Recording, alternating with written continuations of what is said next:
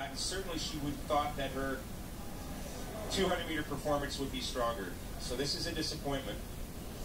And it will be Hungary and Poland who advance into the semifinal. Then it's determined on time.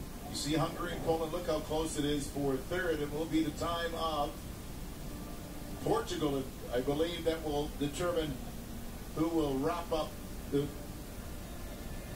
final 8 racing for gold. Emily's going to need some help on the times just to get actually into the B final. She's sitting in the bubble for the B final right now. Shooting through was Natasha Dushev-Yanik of Hungary, and she will be a favorite for gold tomorrow.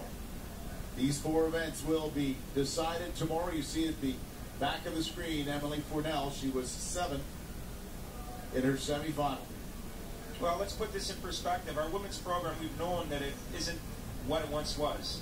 It's, quite frankly, not good enough right now to compete at the world level. It's why we don't have a women's K4 here, nor a women's K2.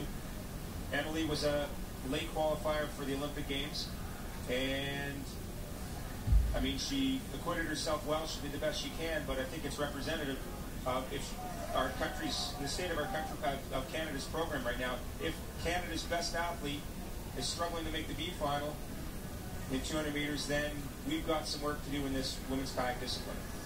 Well, 41.562 is faster than Kidamo.